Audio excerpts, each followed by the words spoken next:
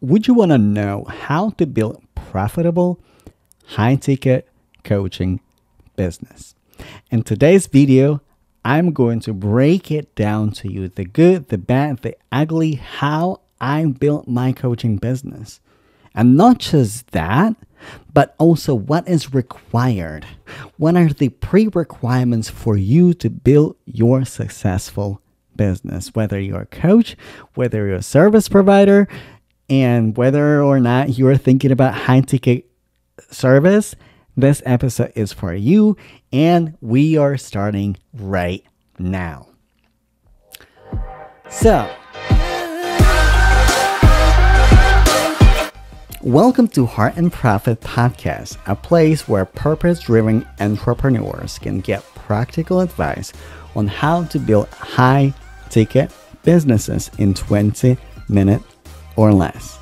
This is your host, Eugene Berezin, former clinical psychologist, sign language interpreter, software engineer, and your business mentor and a coach. Grab your favorite drink, relax, and get ready for practical and transformational advice for your business.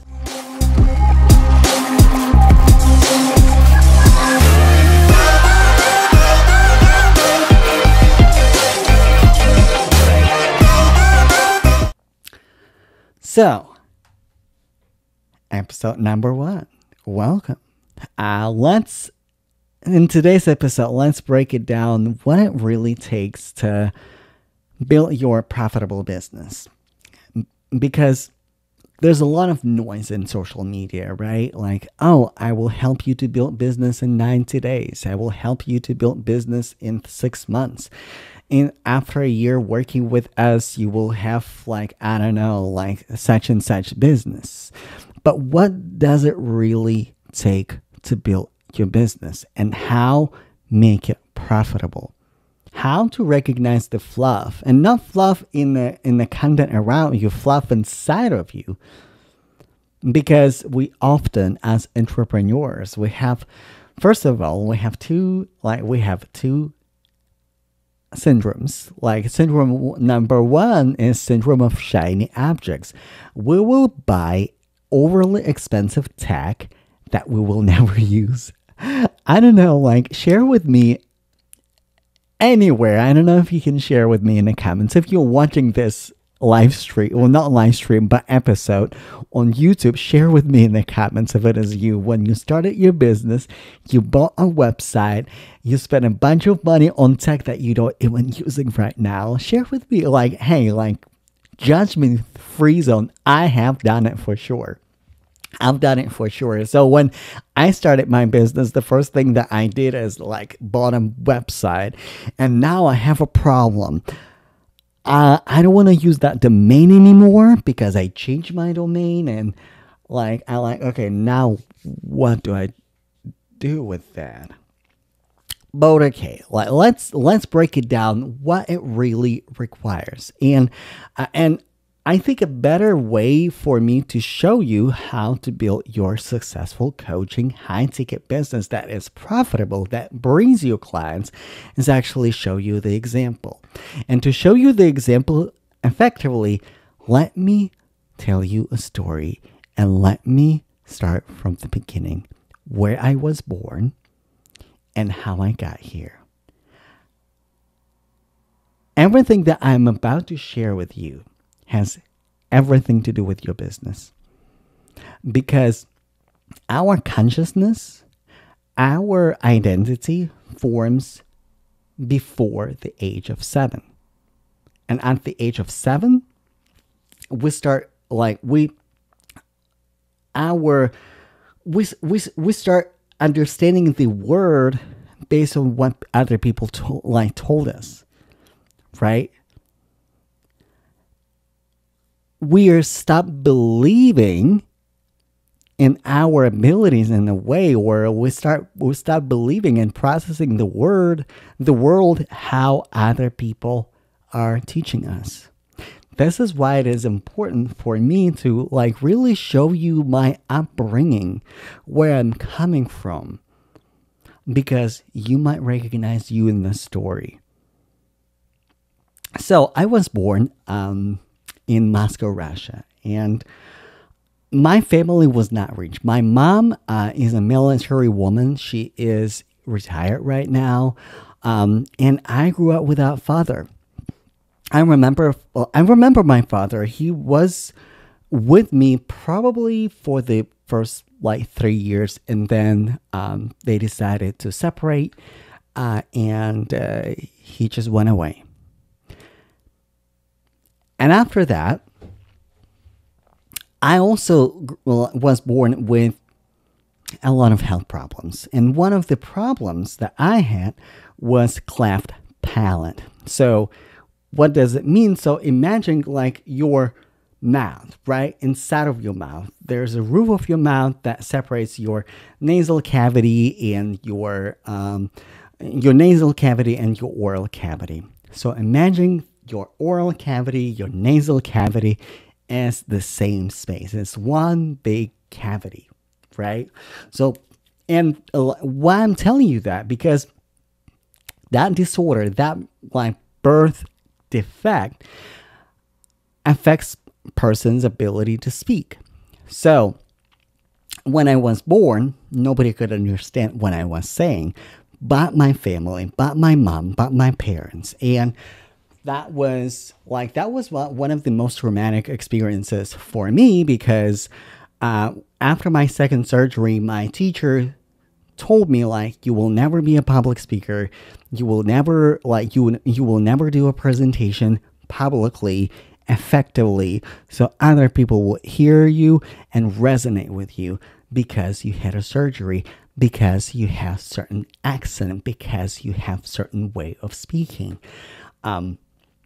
But spoiler alert, I speak 5 languages and I am excellent at public speaking. So that limitation, again, why everything that I'm telling you right now has everything to do with your business, because some of you think that you're not good at speaking, that video is not for you, that podcasting is not for you, that showing up and talking about business is not for you. Listen, if I was able to show up, show out, learn 5 languages after massive, complicated 2 surgeries, and I have a podcast. In fact, this is my second podcast. So do you. You can. Yes, you can. Yes, you can. So, after that, I went to school, and in fact, before starting my high ticket coaching business, I had 3 businesses, and I missed it. In one of my live streams, I actually was talking about how my identity got in the way, because one thing that is important for you to understand if you want to build your profitable coaching business, if you want to build profitable business in general, is your identity. You have to let go of employee mindset. You have to let go of the idea how much money I'm making every month. Because if you tie your income, if you tie your prosperity, your abundance to time, you will always have limited amount of money. Time is not money, and money is not time. Wealth is not money. Wealth is your ability to create value, so other people want that. In fact, if you go into entrepreneurship and you're focusing on the money, and the money is your main motivator, it's going to be a really tough journey, because like it's gonna be tough to you're gonna be attached to like period of time, and the amount of money, like period. You will be beating yourself down like, okay, like it's been a month and I haven't made anything. What am I even doing? Why I'm even doing that? And this is a good question. Why are you even doing that? So your identity. So I went again. I went after graduating high school. And by the way, I was not a good student in high school.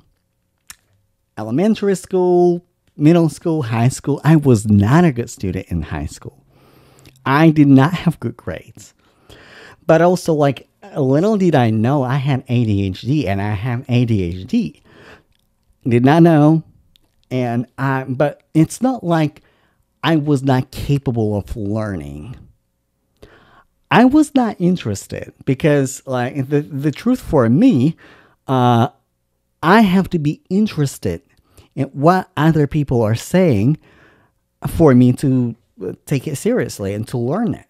Math was not one of them. Math was not one of them, and it was absolutely terrible. So when I was graduating, one of my teachers said, like, Eugene, you will never get in college. You will never get in college. Again, what does it anything to do with your business? Everything. Because there will be people who will tell you that you won't make it. You, like, there's something lacking, there's something wrong with you. Like, don't listen to those people. I had multiple teachers told me not to go to college, just go and get a job, just go and settle for a labor job, and hopefully I will be able to provide for myself. I say no. I said no. I said, fuck that. This is not my life. This is not my reality. I do not subscribe to that. I applied for college, didn't get in. I applied for another program, and in fact, I was lucky because another program was actually a combination for working professionals. And at that time, mind you, when I graduated high school, I already had my first career. I was a sign language interpreter. So, with that, I was like, okay, how do I connect what I'm doing right now as a sign language interpreter? And it was half freelancing, half W-2 or half employment. Again, missed my business as a freelance sign language interpreter because of my identity. I thought that I needed to have 9-to-5 job to be successful. That I believed in my identity back then that I wouldn't be able to make a profitable business offering freelance sign language interpreting. So I went to school and I started what I knew that I needed to build my acumen. I needed to build my portfolio. I needed to build my experience. So what did I do? I started my private practice. And it was very much similar to coaching. I actually got invited for corporate coaching, for corporate communication and confidence coaching by one of the startups in Moscow. My first year of college. I'm like, oh, like, you're a psychology student, like, you're good at communication. I like your personality. I also, early on, I invested in myself heavily. I'm in coaching program right now. I was in coaching and therapy and whatever, like, additional education programs back then. I would always invest in myself. So that person said, like, you always investing in yourself. Come do corporate training, corporate coaching for us on how to get along better. Run your diagnostics and tell me what am I doing wrong because I can put my team together. And that was my first executive coaching session I ever done. Missed it. Because why? Say it with me. Identity. Identity. I had coaching business back then. I could have charged that. I will try not to swear on my podcast. I could charge that motherfucker a lot of money, okay? And I didn't because of my identity, because I missed that. How many of you miss your perfect opportunity to sell your high ticket offer right there and then, but your identity, your imposter syndrome got in the way? Let me know in the comments if you're watching it on YouTube. Let me know. Judgment free zone. Let me know. All right. It's not it. I missed my coaching business back then, 100%, because identity, right? I graduated with honors. Again, teachers said, like, Eugene, you, college? No, Eugene, you're not smart. And in fact, I was so passionate about biology. Like, I wanted to go to nursing school, okay? And I wanted to be a doctor. And medicine is my passion. This is why, like, oh, like, oral cavity, nasal cavity, all kinds of cavities. Like, I know them all. And in fact, as a part of my training, we had really extensive medical training, which I loved absolutely. But my biology teacher said, like, Eugene, you will never be a doctor. You will never be a nurse. You will never be a psychologist. You will never be a professional because your biology knowledge sucks. And in Russia, like when you graduate high school or middle, like when you graduate middle school, you can select an exam by your choice. And I selected biology, and she said, "Do not do biology because you don't know nothing." And I said to her, like, "Well, we're gonna see about that because I know biology really well. I'm confident in my knowledge that I can kill it." 100%. She was not happy about it. Like, I got A on my exam, graduate with honors. And when I graduated, I realized that I meant for more. I wanted to move to a different country because I was different. I was gay. I was Christian. I'm still am gay and Christian. Yes. Yes, and stop typing. I know it's controversial. Stop typing. But like, here's the thing, right? When I was when I was in high school, I was actually expelled from high school because of my faith. I was actually expelled from high school because of my faith. I invited my friend to a church, right? And his family was not happy about it. I was going to a Baptist church, and his family was not about it. It was a huge scandal in the school, and because of certain intricacies, right? I was expelled. Fortunately, I was able to graduate. I was able to get in another school and get my diploma, get my graduation. Like, everything is good. But like, that was a part of my story when I was expelled because of my faith. So, and at that time I knew, like, okay, I need to find a faith community that, like, I can understand, like, because I always have had close relationship with God. That is a part of my identity, and that is a driving factor in my business. Close relationship to God and God's calling to do His work to build His kingdom.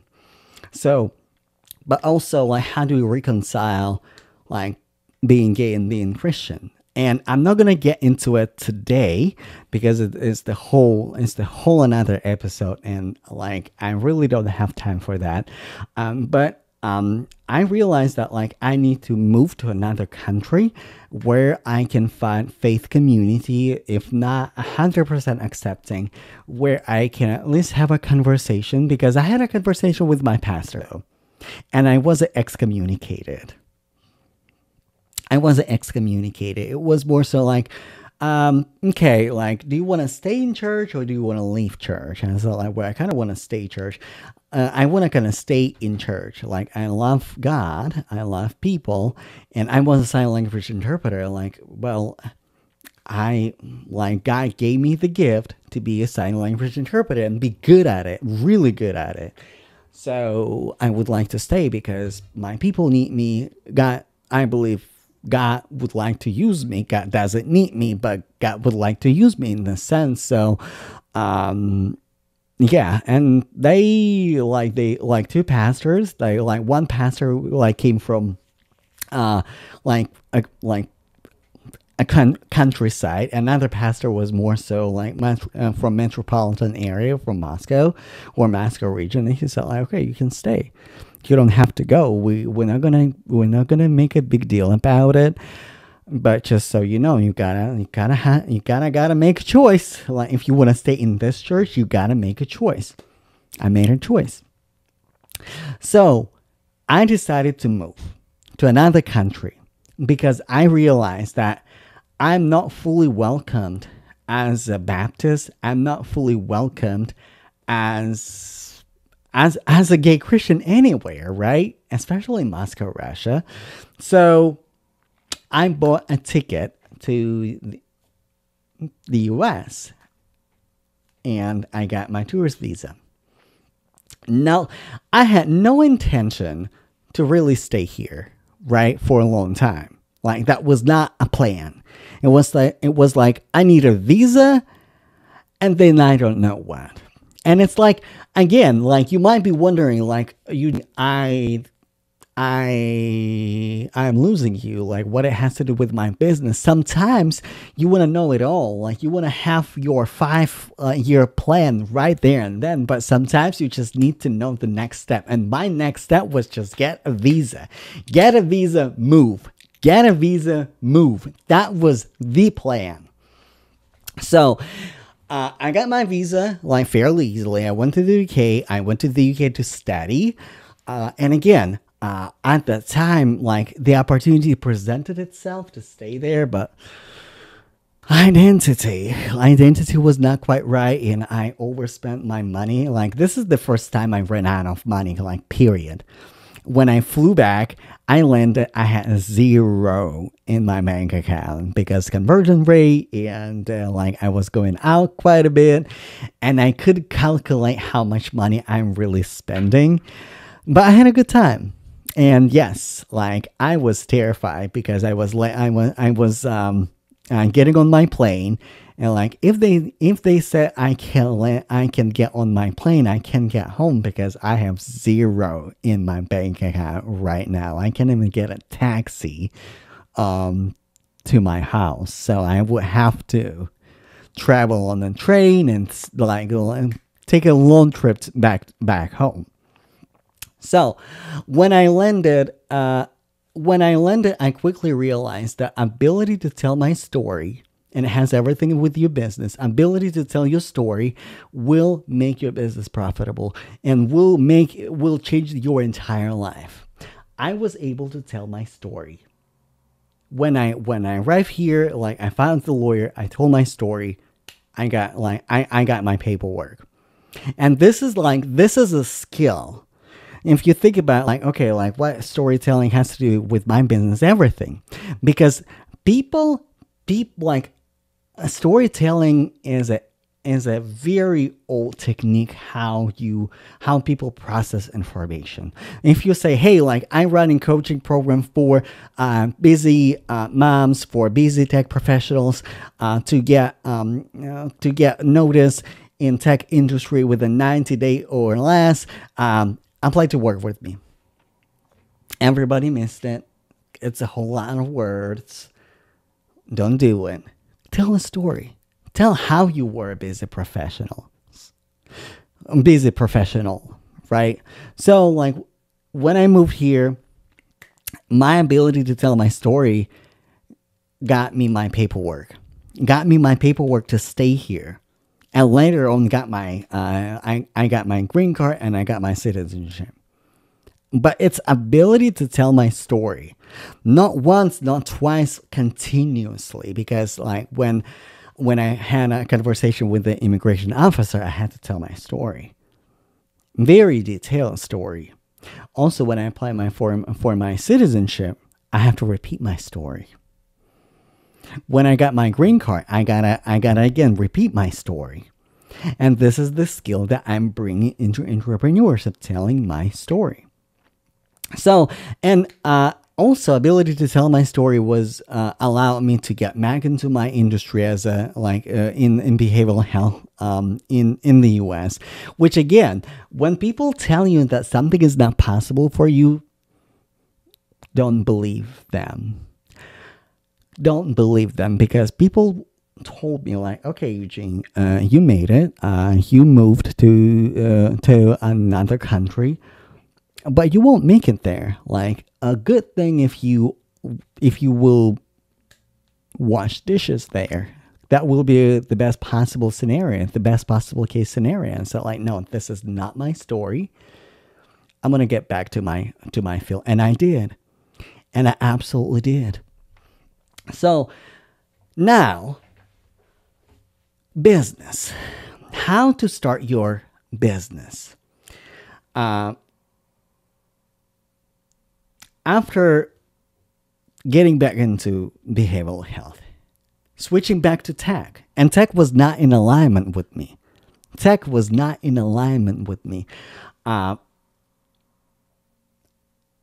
got a divorce, right? After a successful career in tech for about 8 years, I got a divorce.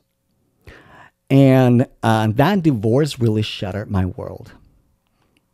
I married the love of my life.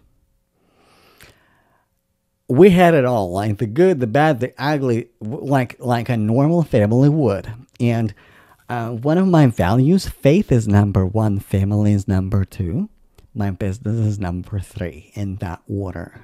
Like, and this is important to me. And when my number two shattered, I didn't know who I was. Again, back to that identity piece. I didn't know who I was. And I started remembering myself. And I did coaching. I want to work with people. I want to create more impact. I'm going to start my coaching business. And I didn't know who I serve. I have 5 different offers. Absolutely wacky on the messaging. But I started investigating. And what I did, I invested in myself. I invested in my skill set. As soon as the first step, like, okay, like I need certifications. I started investing in NLP certification. I had NLP certification for Russia, like, because I wanted to be a life coach, right? Because what we know about coaching, life coaching, right? Like, this is something that people get into, life coaching. So I can be a life coach. Why not? So, but then I was listening to other business mentors, and I was listening to podcasts like the one that you're listening to right now. And I realized high ticket. I need to do high ticket. I need to create bigger impact. So higher sophisticated problem, and deliver transformation to people that I really truly desire to make. And I created my high ticket coaching program for tech professionals. Well, the very first offer was iOS Accelerator course. If you don't know what iOS means, it's a developer for iPhone and iPad. So I know how to code. I am a software engineer, and I created a program for other software engineers because this is something that I knew. This is something that resonated with me, and I was able to sell my very first offer, to my very first client at $2,484, $2,484. So I was beyond myself. And then what happened? I lost my corporate career. I lost my corporate job. I got laid off. And this is probably the worst thing that can happen to you as a new entrepreneur. I lost my career. I invested in my coach. And thank God I invested in my coach, because $20,000 later, I'm still here. I still run my business. I still have it. This is what helped me to overcome my challenges, get more clients, get more people. So, got that. But when I started my business, when I started diving into entrepreneurship, this is why this idea of the podcast, Heart and Profit, came to life, I had strong passion to coach and to teach and to mentor other entrepreneurs how to sell, effectively, master high ticket sales, and I just had a nudge for it. But I didn't want to be like every other coach who just read the book, finished a coaching program, and here I am, coach for entrepreneurs. I can coach coaches how to become coaches. I didn't want to do that. What I did instead, I start chatting with my existing clients in online consultations. When people would say that they don't want my services as a career coach, I would say, but what do you want? And people would start telling me, I want to do what you do. I want to be a business owner. I want to be a coach. I want to be a mentor. And this is how I ended up with my first business client. And we converted his low ticket $118 course into high ticket mentorship program for software engineers who would like to start doing mobile development. The same client, the same thing. And again, this time around, I reach out to that client and say, hey, like, thank you for your participation. I really appreciate you. Are you, like you said, you're running your mentorship business. He came to my audio event and he said, like, I'm mentor just like you are. I'm like, oh, okay, you're running mentorship program. So I told him about my private pilot program. I said, hey, like, I'm running pilot program. This is what it is. Like, do you want it? And initially he said, like, no, like, I don't have time for that. And later on, like, he reached back out and say, you know what? I need to talk to you. Let's talk. And right, like, you know him, you know this client, Donovan. I'm probably gonna invite him later to the show, and he sold out. After that, it was evident to me that I had to go to the public witness offer to mentor other entrepreneurs how to sell, because there are two blind spots when you are building your coaching program. There, you gonna have two or more than two plans. The first thing is your offer. What people want, what transformation people want. It's not your program. It's not how many sessions. It's not one-on-one. It's not group. It's not course. It's not none of those things. It's what transformation you can deliver to your people. Transformation. What people want that you want to deliver. This is where congruence and alignment comes from. So this is how I pivoted. And this is how I pivoted.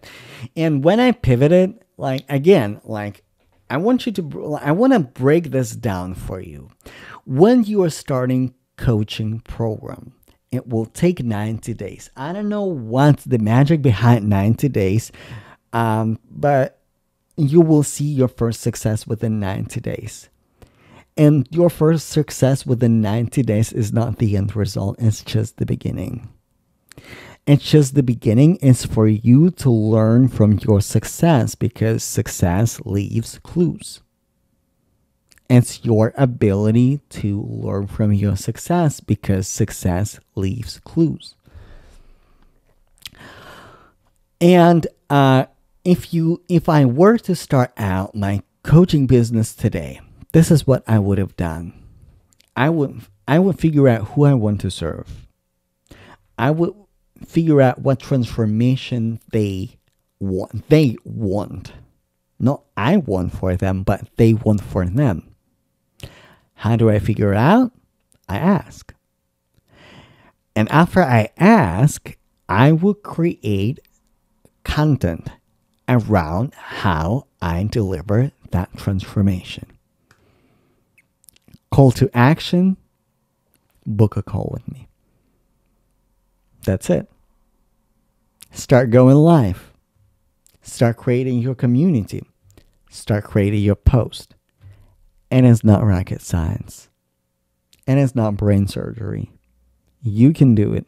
I could do it. Listen, If I could do it, you can do it too. But it comes with your identity. It comes with your identity. This is why, like, the entire episode, I was telling you, like, all about my upbringing, what I had to overcome to land here. And it's your identity. It starts with you. It starts here and here. And if you're listening, it starts with your head and with your heart. I got to remind myself that people are actually listening and not watching me. But yeah, it starts here and here. So my invitation for you today is to ask yourself, who do you need to become to start your high-ticket coaching business? Who do you need to become? Because it is available for you. It is possible for you. But this is the question about your identity. This is the question about your identity. All right, my friends. Thank you so much. I promise you that you're going to learn a lot, that you'll learn how to do business in 20 minutes or less. We're a little bit over, but if you have any questions, if something resonated with you, what I want you to do, I want you to connect with me on LinkedIn, connect with me on Instagram, follow my YouTube channel if you wanna watch my podcast and my live streams. It's on YouTube, available 100%. And I will talk to you later. Bye, y'all. I will see you in the next episode. Thank you so much for tuning in for this episode. Do me a solid. If we're not connected yet on socials, connect with me on LinkedIn and Instagram. Also, if you're listening to this episode and you're thinking, okay, this is useful, this is good, how do I work with you? All the links for my social media, to book a call, to follow me on YouTube, on LinkedIn and Instagram are in the description box below for this episode. Also, share this episode with your fellow entrepreneurs, so more purpose-driven entrepreneurs will get actionable advice how to build their profitable high-ticket businesses. Again, thank you so much for tuning in, and I will see you in the next episode.